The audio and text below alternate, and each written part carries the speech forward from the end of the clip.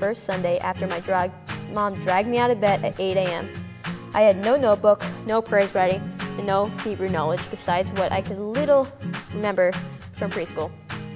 The only prayer I knew at the time was the whining and begging prayer, which I recited to my mom before and after every Sunday and Wednesday school. I am sure it's pleading prayer that many parents are familiar with. Before I knew it, my bar mitzvah was immediate, and the majority of my in-depth training was completed this year. And here I am on May 30th, my bar mitzvah date, the day I have been studying for my whole religious school journey.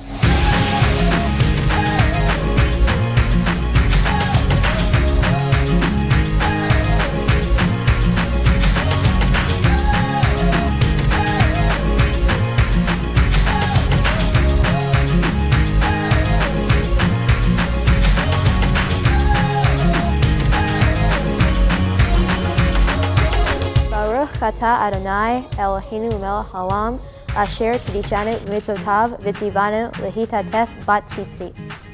Robby, at this point, as you join the ranks of Jewish manhood, shortly at the end of your bar mitzvah, you'd be considered a full-fledged adult. And your parents, of course, are very, very proud of you, all your accomplishments, just at the very, very beginning of the rest of your life, very beginning of a Jewish education, and we're looking forward to a wonderful future ahead.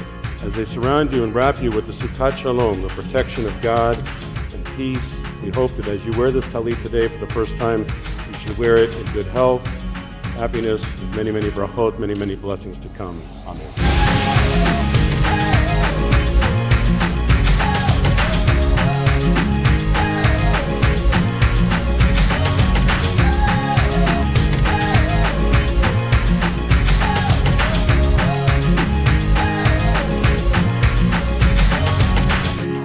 Hamotzi lechem min haaretz.